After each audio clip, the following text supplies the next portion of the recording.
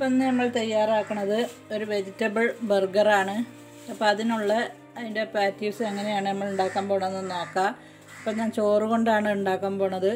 അതിനായിട്ട് ഞാൻ പച്ചരിച്ചോറാണ് എടുത്തിട്ടുള്ളത്. പഴയ ചോറൊന്നല്ല, പുതിയ ചോറുണ്ടാക്കിയത് തന്നെയാണ്. അപ്പോൾ ഇതിന് 2 ഗ്ലാസ് പച്ചരി ചോറാണ് എടുത്തിട്ടുള്ളത്. നമുക്കതിലേക്ക് വേണ്ടുന്ന സാധനങ്ങൾ എന്തൊക്കെയാണെന്ന് നോക്കാം. ഇതിപ്പോൾ ഞാനൊരു ചെറിയ 3 ക്യാരറ്റ് ഗ്രേറ്റ് ചെയ്താണിത്. അതുപോലെ ഒരു 3 അല്ലി വെളുത്തുള്ളി ചെറുതായി പൊടിയായി അരിഞ്ഞെടുത്തതാണ്. അതുപോലെ ചെറിയൊരു കഷ്ണം ഇഞ്ചി പൊടിയായി അരിഞ്ഞത്, ഒരു പച്ചമുളക് പൊടിയായി അരിഞ്ഞത്. പിന്നെ ഞാനിത് ഇതിലേക്ക് ചേർക്കുന്നുണ്ട്.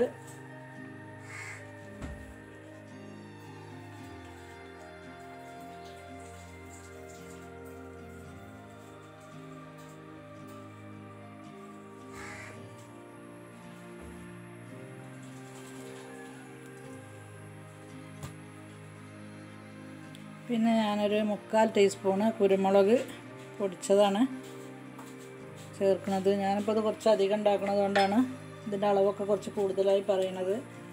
അപ്പോൾ കുറച്ചുണ്ടാക്കുമ്പോൾ അതിനനുസരിച്ച് ചേർത്താൽ മതി. അതുപോലെ 2 ടീസ്പൂണ് ചീസ് ചേർക്കുന്നുണ്ട്.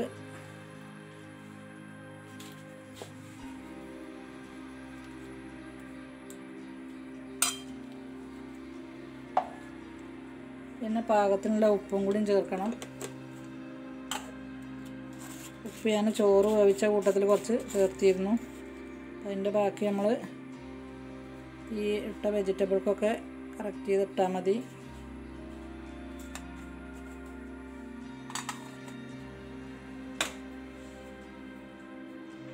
പിന്നെ ഞാനിവിടെ ഒരു മുട്ട അടിച്ചു വെച്ചിട്ടുണ്ട്, അത് ഒഴിച്ച് കൊടുക്കുന്നുണ്ട്.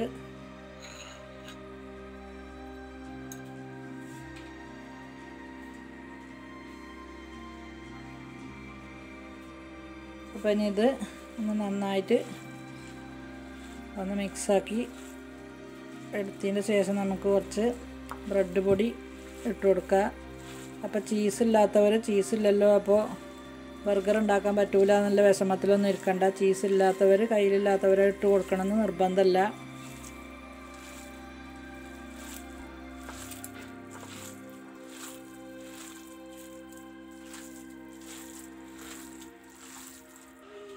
അതുപോലെ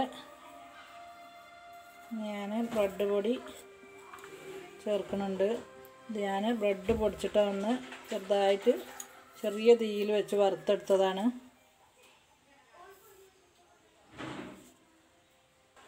അപ്പം ഞാനൊരു 3 ടേബിൾ സ്പൂണ് ബ്രെഡ് പൊടിയാണ് ചേർത്തിട്ടുള്ളത്. അതുപോലെ മുട്ട കയ്യിലില്ലാത്തവർ കുറച്ച് കോൺഫ്ലവർ ചേർത്ത് കൊടുത്താൽ മതി. ഇതൊന്ന് നമുക്ക് ബണ്ണാക്കണ ടൈമിൽ, അത് പാറ്റീസാക്കണ ടൈമിൽ ഇതൊന്ന് പിടുത്തുണ്ടാകാൻ വേണ്ടിയിട്ടാണ് മുട്ട ചേർക്കുന്നത്. അപ്പോൾ കോൺഫ്ലവർ ചേർത്താലും കുഴപ്പമൊന്നുമില്ല.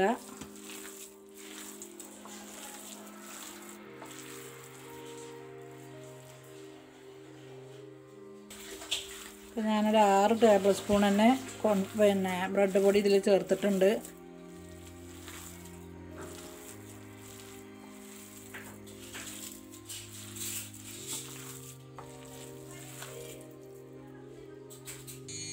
ഇപ്പോൾ ഞാൻ നല്ലോണം മിക്സ് ചെയ്ത് കുഴച്ചെടുത്തിട്ടുണ്ട്.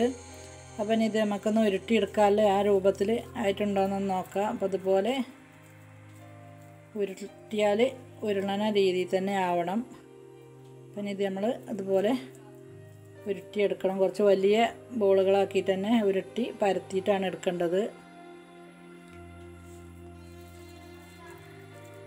അപ്പോൾ കുറച്ച് കട്ടിയിൽ തന്നെ ആവണത് നമ്മൾ ഉണ്ടാക്കുന്ന ടൈമിൽ.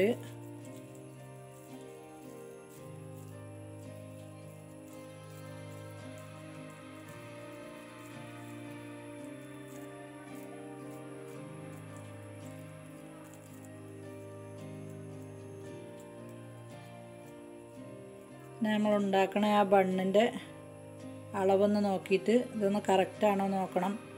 അപ്പോഴേ നമ്മളിത് വെച്ച് കഴിഞ്ഞാൽ ബണ്ണിന് കറക്റ്റായിട്ട് ഇരിക്കുകയുള്ളൂ. അപ്പോൾ ഞാനതൊന്ന് നോക്കട്ടെ. അത് കറക്റ്റാണ്. അതാ ഈ കട്ടിയിൽ ആണ് ഉണ്ടാക്കിയിട്ടുള്ളത്. അതുപോലെ ഉണ്ടാക്കുക. നല്ല ടേസ്റ്റ് തന്നെയാണ്. ഞാനും മുമ്പ് ഫസ്റ്റിലുണ്ടാക്കിയ ടൈമിൽ ഇത് ഓർത്തിരുന്നു ചോറ് കൊണ്ട് ബർഗറോ എന്നില്ലേ. അപ്പോൾ ഇത് ഒരിക്കലുണ്ടാക്കി കഴിഞ്ഞാൽ നമ്മൾ വീണ്ടും വീണ്ടും ഉണ്ടാക്കും. അത്ര ടേസ്റ്റ് തന്നെയാണ്.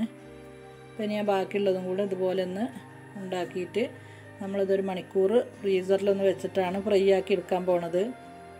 ഷാലോ ഫ്രൈ ആണ് ചെയ്യാൻ പോണത്, ഡീപ് ഫ്രൈ അല്ല. ഇപ്പം ഞാനൊരു 4 എണ്ണമാണ് ഇവിടെ ഉണ്ടാക്കിയിട്ടുള്ളത്. അപ്പോൾ ഇതിനി ഒരു മണിക്കൂർ ഫ്രീസറിൽ വെക്കാൻ പോവുകയാണ്. ഇത് കൂടുതൽ ഉണ്ടാക്കുന്ന സമയത്ത് ഫ്രീസറിൽ വെക്കുന്ന സമയത്ത് നമ്മൾ എന്ത് ചെയ്യണം എന്ന് വെച്ചാൽ ഒരു അലുമിനിയം ഫോയിൽ ഇങ്ങനെ മുകളിലായിട്ട് ഒന്ന് വെച്ചിട്ട് അതിൻ്റെ മുകളിൽ അലുമിനിയം ഫോയിൽ വെക്കുക, അടുത്തത് വെക്കുക, അങ്ങനെ വെച്ചിട്ടാണ് നമ്മൾ സൂക്ഷിക്കാൻ വെക്കേണ്ടത്. ഇതിപ്പോൾ ഞാൻ പെട്ടെന്നൊരു മണിക്കൂറിൻ്റെ ഉള്ളിലെടുക്കുമല്ലോ, അത് വിചാരിച്ചിട്ടാണ് ഇതുപോലെ പ്ലേറ്റിലാക്കി വെച്ചത്. അപ്പോൾ ഞാൻ ഫ്രിഡ്ജിൽ 2-3 ദിവസം ഒന്ന് സൂക്ഷിക്കാനുള്ളതാണ് ഈ ഉണ്ടാക്കി വെച്ചിട്ടുള്ളത്. അതുപോലെ ഒന്ന് വെച്ചിട്ട് അതിൻ്റെ മുകളിൽ ഒരു ബട്ടർ പേപ്പർ ഇടുക, വീണ്ടും അതിൻ്റെ മുകളിൽ ഒന്ന് വെക്കുക. അങ്ങനെ 4 എണ്ണമാണ് ഈ വെച്ചിരിക്കുന്നത്. ഇനി ഞാനൊരു ബോക്സിലാക്കിയിട്ട് അടച്ചിട്ടാണ് ഫ്രീസറിൽ സൂക്ഷിക്കുന്നത്. അങ്ങനെ പേപ്പർ വെച്ചിട്ട് നമ്മൾ വെച്ച് കഴിഞ്ഞാൽ പെട്ടെന്ന് തമ്മിലൊട്ടാതിരിക്കാൻ വേണ്ടിയിട്ടാണ്, നമുക്ക് പെട്ടെന്ന് അത് എടുത്താൽ കിട്ടും. അതിന് വേണ്ടിയിട്ടാണ് അലുമിനിയം ഫോയിലോ ബട്ടർ പേപ്പറിലൊക്കെ വെക്കാൻ പറയുന്നത്. അപ്പോൾ നമ്മളെ പാനൊക്കെ ഇവിടെ നല്ലപോലെ ചൂടായി കിടക്കുകയാണ്. അപ്പം ബർഗർക്കുള്ള പാറ്റീസ് ഇവിടെ ഫ്രൈ ആക്കാൻ വേണ്ടിയിട്ടാണ് ഞാൻ പാന് അടുപ്പത്ത് വെച്ചത്. ഇനി അതിലേക്ക് അത് വെച്ച് കൊടുക്കാൻ പോവുകയാണ്.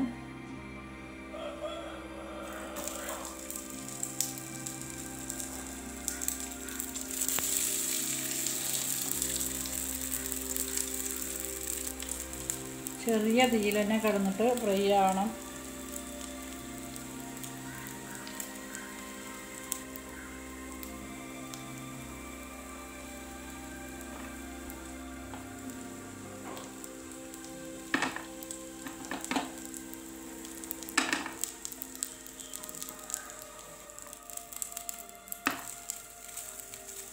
അപ്പോൾ നമ്മളൊന്ന് തിരിച്ചിട്ട് കൊടുക്കുന്നുണ്ട്.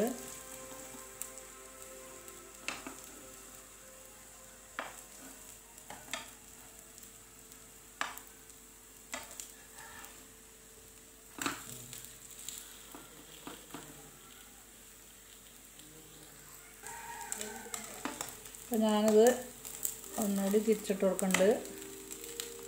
ഇങ്ങനെ ആയിക്കൊണ്ടിരിക്കുകയാണ്.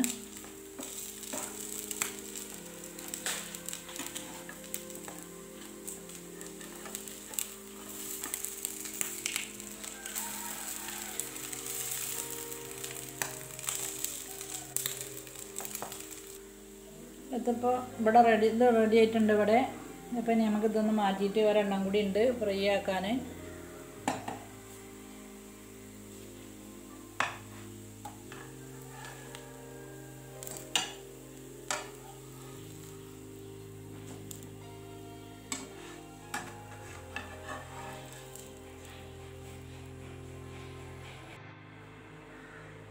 ഈ മയോണൈസ് ഞാൻ കോൺഫ്ലവർ വെച്ചിട്ടുണ്ടാക്കിയതാണ്. അപ്പോൾ ഇതിൻ്റെ റെസിപ്പി ഞാൻ മുമ്പ് ഇട്ടിരുന്നു.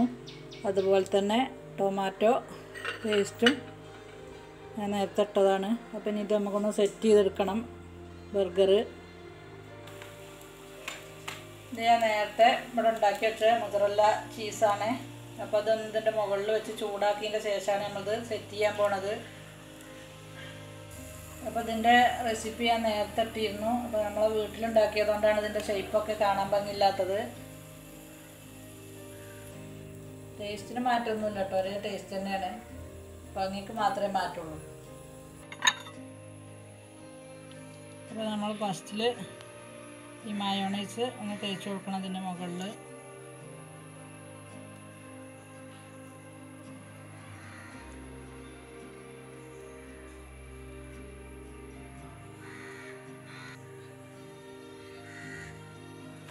ടൊമാറ്റോ പേസ്റ്റും കൂടി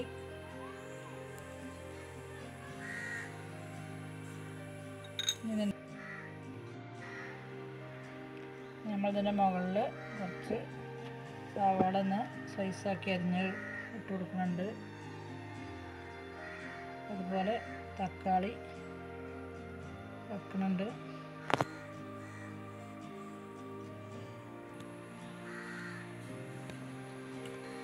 ക്യാപ്സിക്കൻ്റെ പീസ് വെച്ചിട്ടുണ്ട്. നമ്മൾ കുറച്ച് ക്യാരറ്റ് ഗ്രേറ്റ് ചെയ്ത് ഇട്ട് കൊടുക്കുന്നുണ്ട്.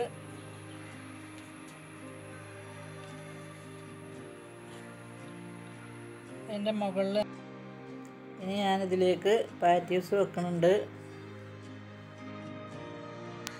നമ്മൾ അടിയിൽ വെച്ച് കൊടുത്ത പോലെ തന്നെ ഇതിൻ്റെ മുകളിലും വെച്ച് കൊടുക്കുക.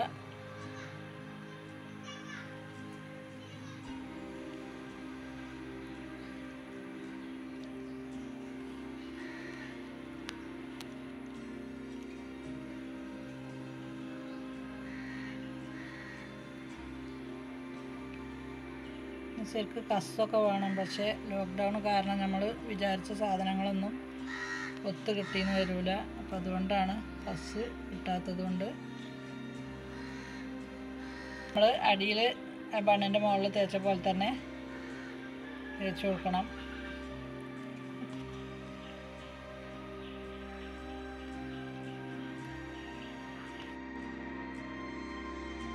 കസ് കിട്ടാത്തതുകൊണ്ടാണ് ഞാൻ ക്യാബേജ് വെച്ചത്. എൻ്റെ കയ്യിൽ ക്യാബേജ് ആയിരുന്നു, അപ്പോൾ ഞാൻ അതുകൊണ്ടാണ് ക്യാബേജ് വെച്ച് സെറ്റ് ചെയ്തത്. സാധാരണ ബർഗറിൽ ആരും ക്യാബേജ് വെക്കാറില്ല. ഈ ഒരളവിൽ ചോറെടുത്തത് കൊണ്ട് ഞാൻ ഒരു 8 പാറ്റീസാണ് ഉണ്ടാക്കിയിട്ടുള്ളത്. അപ്പോൾ ഏത് ചോറ് കൊണ്ടും ഉണ്ടാക്കിയെടുക്കുക.